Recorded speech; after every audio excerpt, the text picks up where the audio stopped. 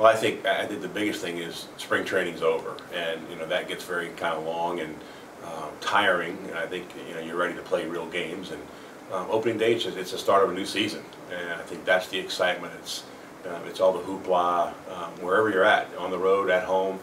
No, I think it's always something special. It doesn't matter if you're young or old. If I know my first big league one was at Houston, and that was the old Astrodome, and it was exciting for me because I was young and never been a part of it before. And then you go back and you have opening day at Dodger Stadium, and just it was a day game, and the place is packed. And then for a kid, like me, I was, my eyes are wide open. I'm just trying to take everything in. And as you go on and on, with different ones, they're still special, and I think you still have butterflies.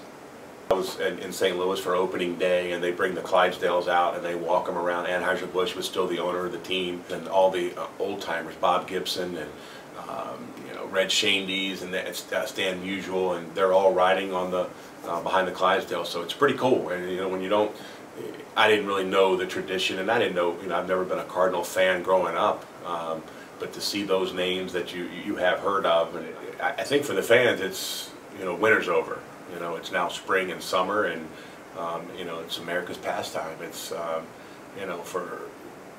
think for players, it's just all the hard work that you've put into the off season, and let's see if we've gotten better, and see if we can, if we did well the year before, let's see if we can do it again.